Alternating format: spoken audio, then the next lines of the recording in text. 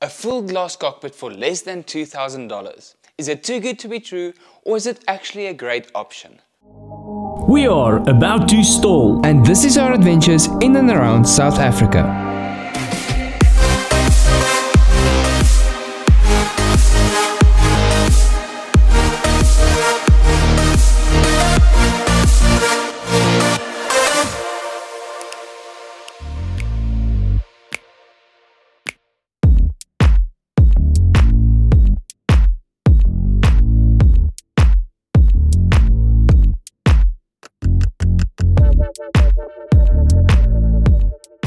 Hey, I'm Carl and we've recently completed a budget bushplane build.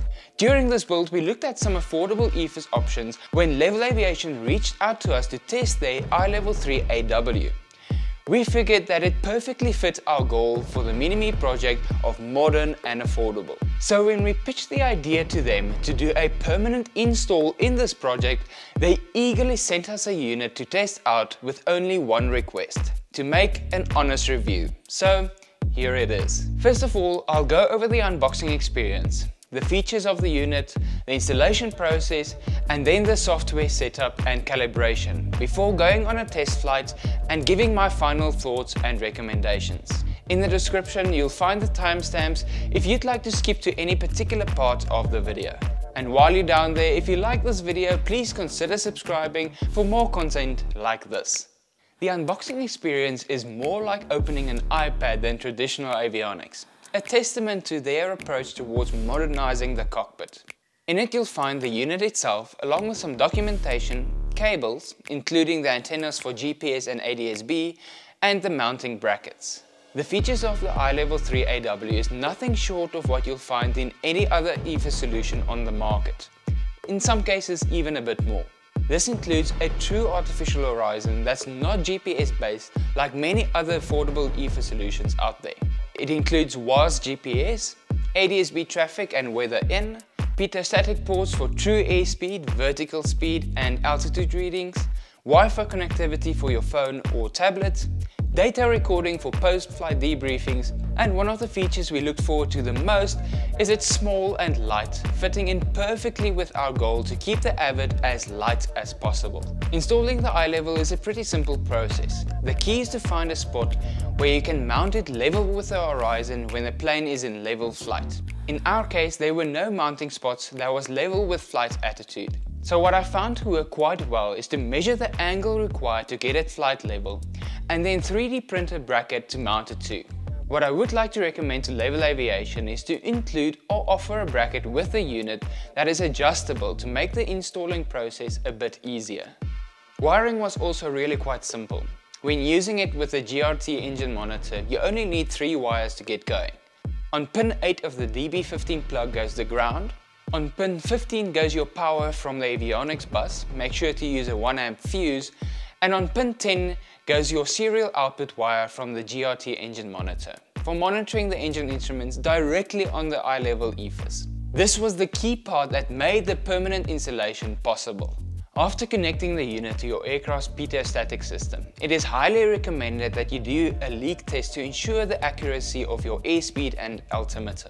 You can use something like a balloon to test it, but in our case, I had it tested during the aircraft's annual inspection.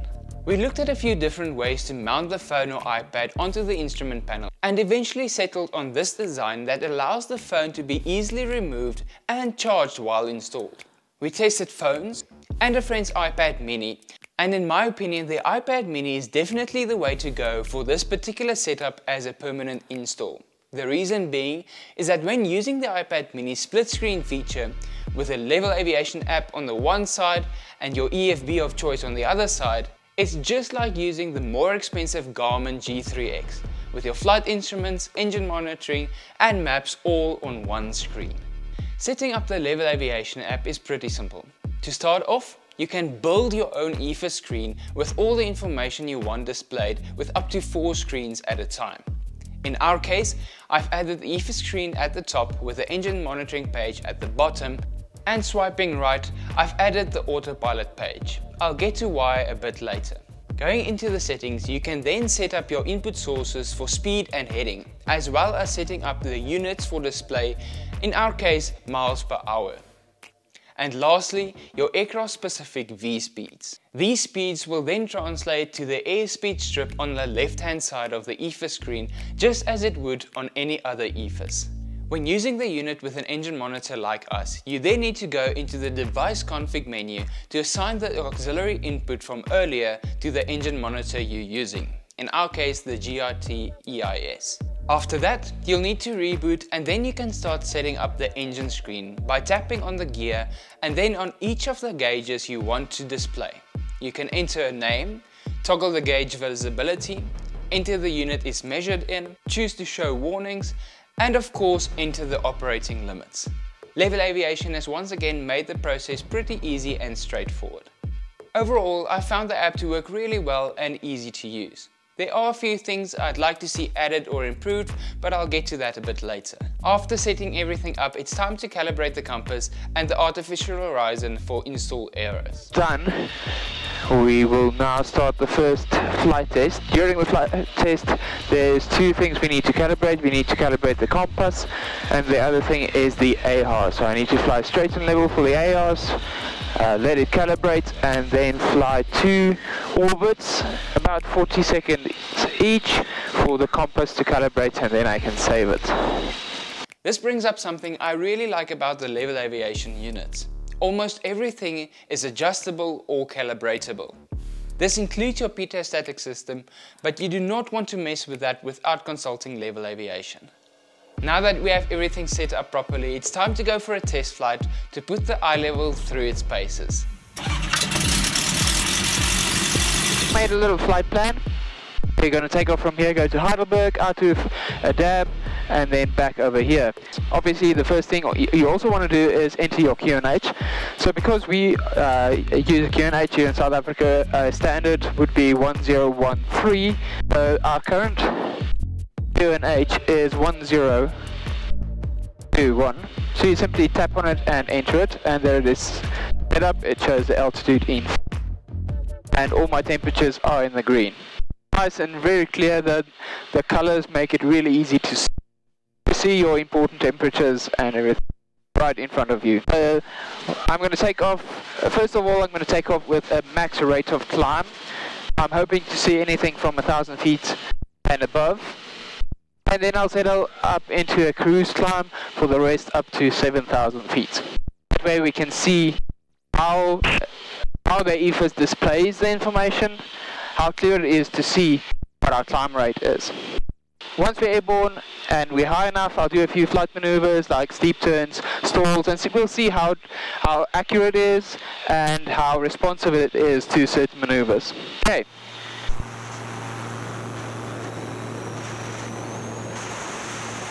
There it is, about 1,000 feet a minute at the moment. Let's turn out towards our first heading. Okay, so I'll pull it back to the more of a cruise climb. And so far I'm really liking it. Everything is nice and clear, the text and everything is big enough to easily read and understand. And the artificial horizon seems to be very accurate. Okay, and we're coming up to 7,000 feet. I'll level off here. Now that we're here, I'll do a steep turn to the left, and we'll see, and I'll end up again on my heading for the next waypoint.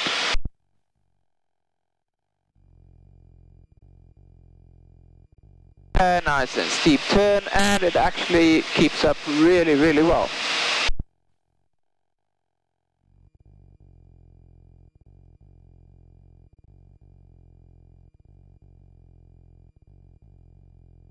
And we're coming up my waypoint.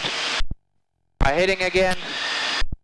Some of the other EFIS solutions in this price bracket actually use a GPS-based AR system, which means it's actually delayed and it's not true ARs or true artificial horizon. It's a GPS-based one. So you do have a delay, which this one does not. And we'll go into a stall. I'll go for a full flap stall, so power off stall. So I'll come off the power. And we're in the white arc. I'll pull flaps. down, 39, 38, 37, 36, 35, and there we go, 33, the nose dropped. And that is, as far as I'm aware, that is the correct stall speed for this aeroplane. In my flight testing and everything, that's about what I've found.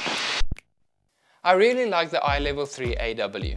I think it perfectly fits our goal for the project, and it's for sure a conversation starter with anyone who peeps into the cockpit. They call it the Levil effect. It's a unique solution to the avionics question from a very friendly family-run company, making the Glass Cockpit available to more people at an affordable price.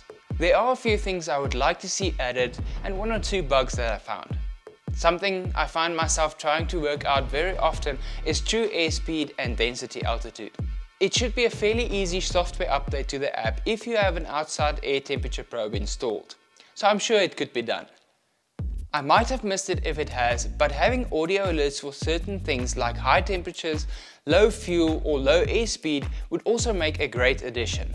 One little bug that I found is that the artificial horizon has gone a bit cockeyed once when trying to calibrate it, and had to reset and start again before it came to, but it has since not had any trouble.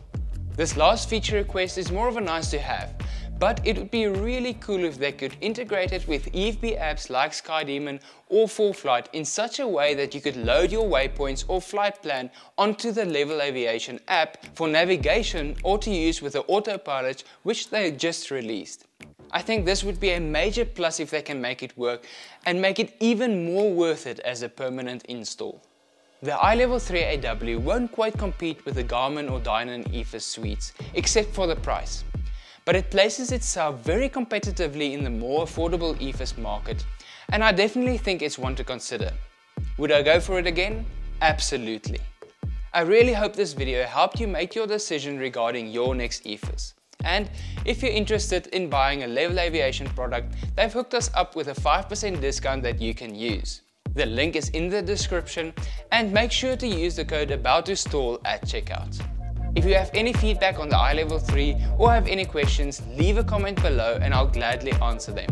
Like this video if you do, check out our affordable bush plane build over here, and until next time, dream big, fly high and live the adventure.